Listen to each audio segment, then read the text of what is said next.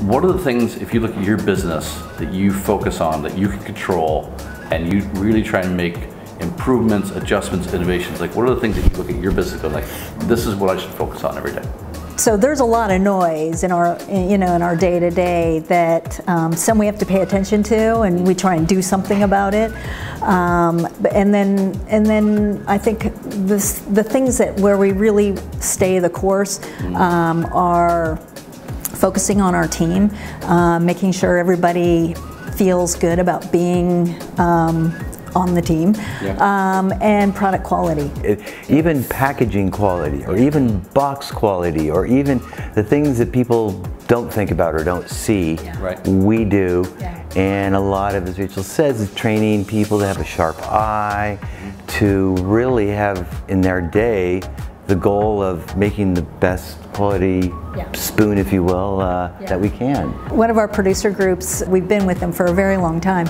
We ended up learning from the workers themselves. The factory owner really prefers to do similar but low-level product, and the workers actually sort of raised their hands and said, we don't like making this, we like making the bamboo product. And knowing that just the aesthetics of that product appealed to people who don't even necessarily use honey dippers, for example, but that they could appreciate the aesthetic and raise their hands. Pride in workmanship. Yeah, that's a good.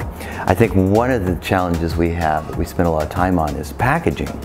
How do you use as little packaging as you can, but enough to where it satisfies the needs of the consumer, of the retailer, and of ourselves, also a means to protect the product and give the necessary information. I mean, this isn't a whole lot of packaging here.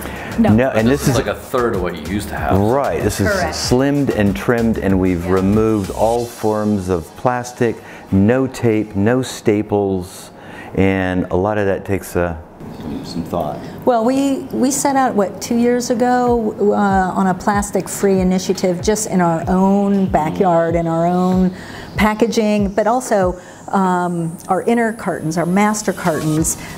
We're now not doing the plastic tape, we're doing paper tape. And you know, it's not sexy stuff, you know. But before you switch out your tape, you got to do a lot of testing and make sure that the product is still going to be, you know, arriving in a safe, you know, condition.